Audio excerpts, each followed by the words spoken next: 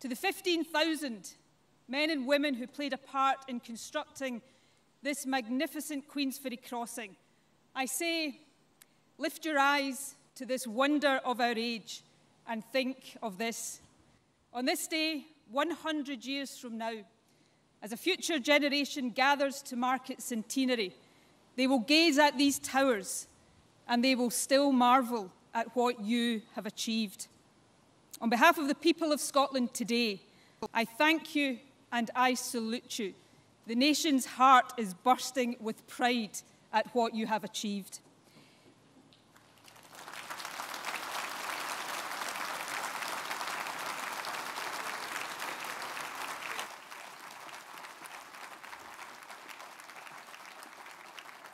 Your Majesty, we are honoured that you are here with us today.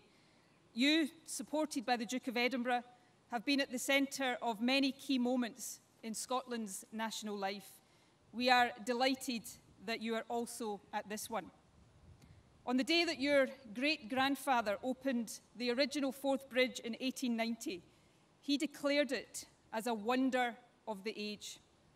When you opened the Forth Road Bridge in 1964, you said that it showed Scotland's determination to remain among the leaders in all branches of technology. Today, this magnificent Queensferry Crossing takes its own place as a modern marvel.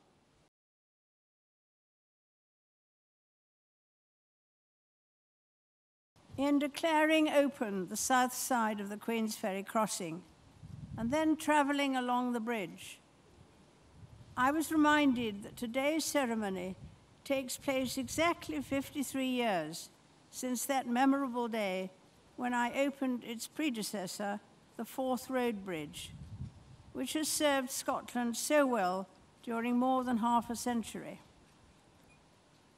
The three magnificent structures we see here, spanning 3 centuries, are all feats of modern engineering and a tribute to the talents, vision, and remarkable skills of those who designed and built them.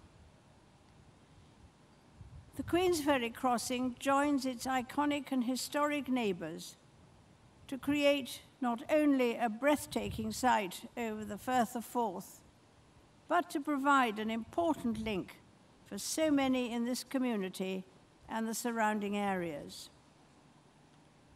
First Minister, the Duke of Edinburgh and I are delighted to be able to join you and the people of Scotland to celebrate this extraordinary achievement.